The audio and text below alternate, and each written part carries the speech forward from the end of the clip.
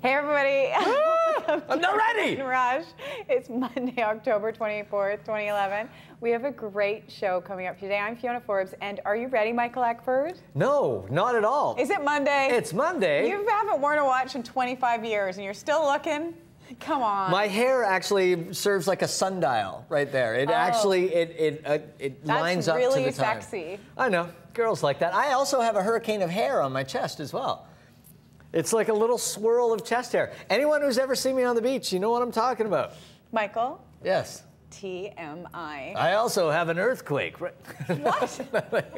In your pants? No, I wasn't pointing to my pants. Oh my God, let's look outside where it's beautiful Monday. and sunshiny and there's blue sky and fall colors. The colors are astounding in the city right now, and I realize that you don't always notice because usually this time of year it's raining. I know, 90% and we've been of the time. so lucky with the weather, but I was talking to my mom yesterday. Stunning. I say this every year. I hope on October 31st for the little Halloweeners that it's sunny, because there's nothing worse than having to cover up your kid's Halloween costume with a raincoat. Well, but talk to anybody who grew up in Edmonton or Kamloops or Kelowna for that matter. I don't talk to those people. Actually, I'd rather not. But they always, like my wife. The snowsuits. Yeah, she grew up in somewhere quite a bit colder than this. She was left on But she liked your earthquake. Yes, she does. Anyway, How dare you? Are you ready? How dare you? Listen, hurricane here. How was the weekend, man? Weekend was great. A friend of mine threw a big Bollywood birthday bash for her husband. And Did you party? Because it's a birthday. We did party to 50 Cent, but there we are in our saris, because it was a theme party. There were about 100 people there, and everybody dressed up. That's my friend Danielle, who scares you. Come on, Mike. You're She's so a witch. mean to her. She's not. She is. She's my BFF, and she will kill you.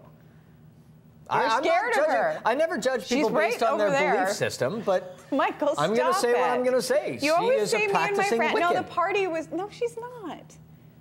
You have your opinions. She is going to murder you. I'm not scared of her.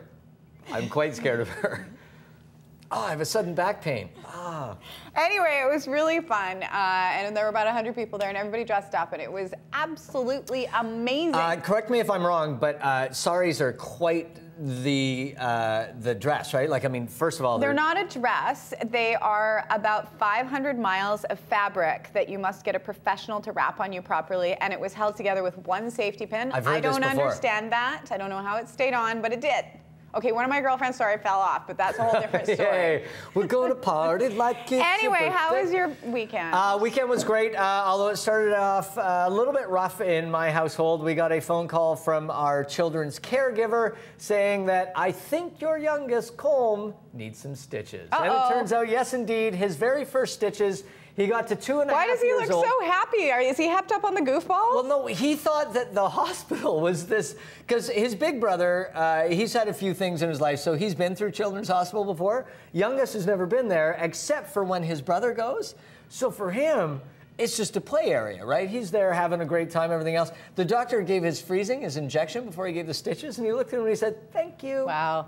You're in trouble with that kid if he's got no pain. If I could choose, and I hope my children don't watch this later on in their life, but I think if there's going to be one out of the two of them that's probably in for stitches more often, it's going to be my youngest. It's going to be Colm. It's always the youngest. We're not sure whether the youngest was involved in the stitching incident. We suspect perhaps, our eldest William, because when it happened, Colm was crying a little bit, not much, and the eldest one ran upstairs in his room, slammed the door, and started crying. So we assume He did it.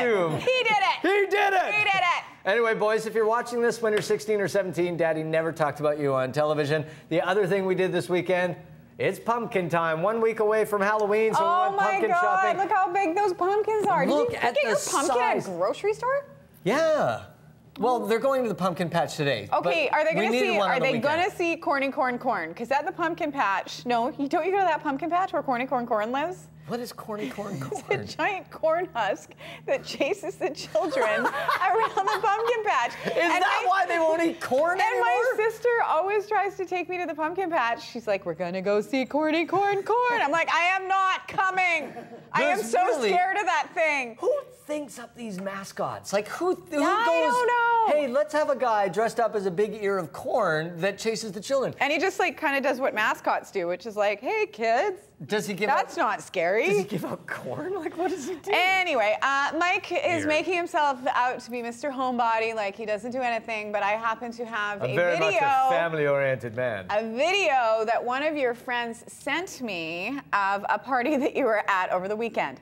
Let's have a look. Oh, thank God. Oh my God. I was actually really scared there for a minute. I know, I love scaring you. We had to cut out the part where they fling stuff at each That other. freaked me That's out. when it's like after midnight. I was waiting to see a keg and... And corny corn. and corny corn. Anyway.